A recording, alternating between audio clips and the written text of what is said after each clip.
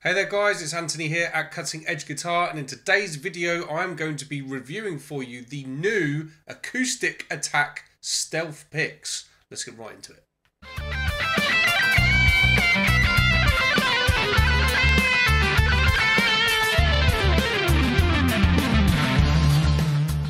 Okay guys, first things first, if you're enjoying my content, I'm going to ask you please do smash that like button, subscribe to the channel so you see more of my videos when I do them, and also if you are keen to see more of this kind of thing, gated content, so the stuff that you're not seeing on YouTube, if you want to see more of this kind of stuff, consider being a member at Cutting Edge Guitar, where I'm going to be doing more content like this, but just extra stuff on the back end of the video, purely for members only, and also you'll get access to all of my advanced guitar tuition products when you become a member, so check out the links below for all of that. Okay, let's get into this new pick from Acoustik Attack. So where this has come from, I was approached by Acoustik Attack just to see if I wanted to try some of these out.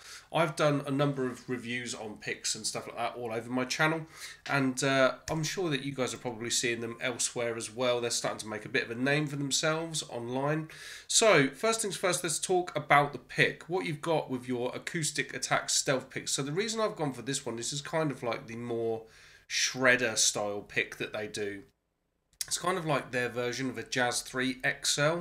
If anything, actually, the kind of picks that I use most of the time at the moment are Jim Dunlop Flow picks. This is about the same size as a Jim Dunlop Flow XL. So, things that are good about it, pros and cons. I quite like a bigger pick, so the size of this is really, really nice. It sits in your hand lovely. Also, as well, if we have a look into the centre of the pick, it's got quite a nice bubbly raised area that works well for grip. Also as well, that middle section has been sort of cut away, or it's been turned into like a scoop.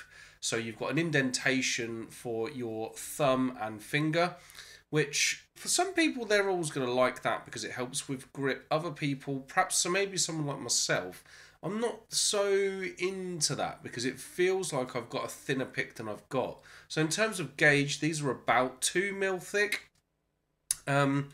But yeah, with that cutaway, it kind of makes it feel a little bit thinner than it is. Also looking at the shape, we've got a pointed end here. We've got a pointed end which you would expect where you're attacking your strings and playing the notes, as so to speak. Then on the back end where the rounded end is, you've got a sort of like a little bit of a tip on there, and that's because ideally what I guess that they're saying is that when you're playing lead stuff,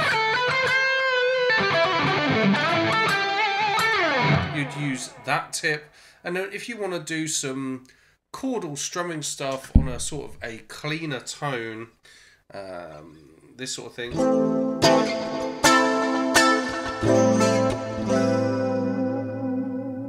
that's where you would turn the pick round and use this end. So it's good for all the strumming. All of that sort of stuff. For me, generally speaking, where I'm interested in checking out picks though is for the lead style. So let's just, I'm just going to have a bit of a play with this and then tell you what I think.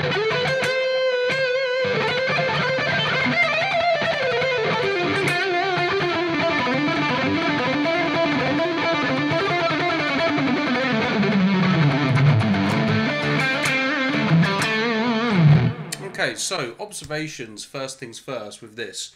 It feels nice in your hand. It's got kind of a nice, it sits well. It doesn't move around because of that grippy area, which is kind of cool. I like the size. When I'm playing, when I'm sort of doing, I don't know, scalar type runs, I do not want to feel my skin touching the strings. That's a bit of a thing for me. That's why I like a bigger pick. So some people that like this kind of playing style and they like these shreddery type of picks, a lot of the time the go-to is always the Jazz 3. For me, Jazz 3s are too small. I like bigger picks. So that's why I've gone for this one. They actually do a version of this pick which is a bit smaller. So this is this version that I've got here. This is more like their Jazz 3 type size, whereas the one that I'm actually playing here is like a Jazz 3 XL kind of idea. They're not similar shape to Jazz 3s or anything like that, but for me, yeah, bigger pick. So I like the surface area of this. That grip area is quite nice. Like I said, it's not moving around in my hands very much. So that just feels kind of nice. I find that with that big scoop that you have, even though it's a 2mm pick, it gives that little bit of flex. Now, to be fair, I don't like the flex. That's one of the things I like about a Jim Dunlop Flow, is that it glides off of the string nicely. But actually, if you're economy picking, I mean, I'll try some economy picking stuff.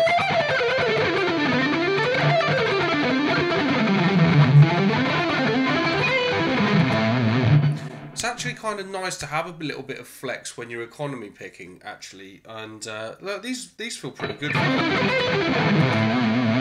Let's try some sweepy stuff as well, why not?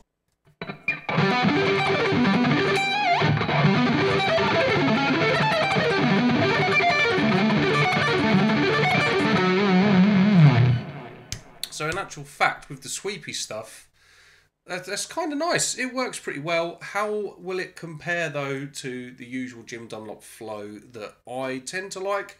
Well, I'm going to keep that as a members-only thing for Cutting Edge Guitar, so I'll talk to my members over there about that. But for now, just as my quick overview and review of this, I think these are quite nice. If you're into shredder-style picks, they are worth a try, so give them a go. I'll drop a link in the description to Acoustik Attack picks. Yeah, pretty cool actually. Something different, moving into the space. That's it for this video, and if you want to see a little bit more when I compare this to my usual Jim Dunlop Flow, well, I'll do that for my Cutting Edge Guitar members area. There's a link in the description to that as well. Okay guys, thanks ever so much for watching this video. You take care, I'll see you in the next one.